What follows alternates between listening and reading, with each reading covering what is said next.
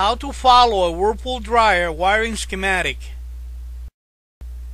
A wiring schematic is like a city map that is going to show you the direction that the electricity is going to flow through each one of the components on the circuit.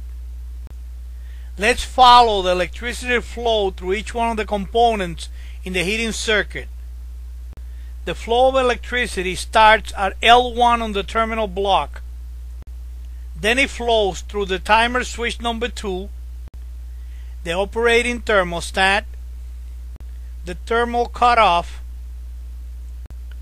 the high limit thermostat, the heating element, the motor switch, back to the terminal block to terminal L2, and then back to the wall outlet.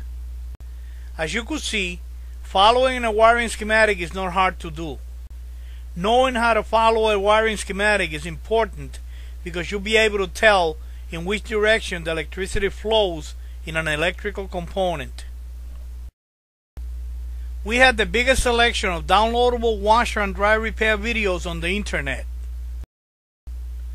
Check our website at www.washer-dryer-repair-help.com for more information.